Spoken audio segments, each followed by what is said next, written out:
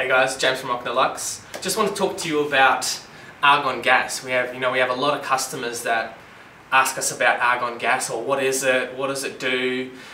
So when we have argon gas, we actually have it pressurized in between the two panes of glass, between our windows. And what that does is it actually increases the performance of those windows by reducing the amount of sound. It also increases the energy performance, and will also reduce the amount of condensation that you're actually going to get between the glass. Now there are lots of people that sort of ask the question, well, what happens if the glass breaks? So is it toxic? Is it, going to explode? And the great thing about argon is actually an inert gas, and what that means is it's not going to explode.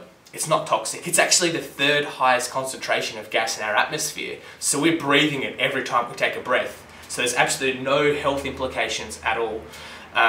So when you're looking at double glazing, I would very much recommend argon gas, because if you don't have argon gas inside of it, the biggest thing is that you're actually going to risk getting condensation between those panes of glass.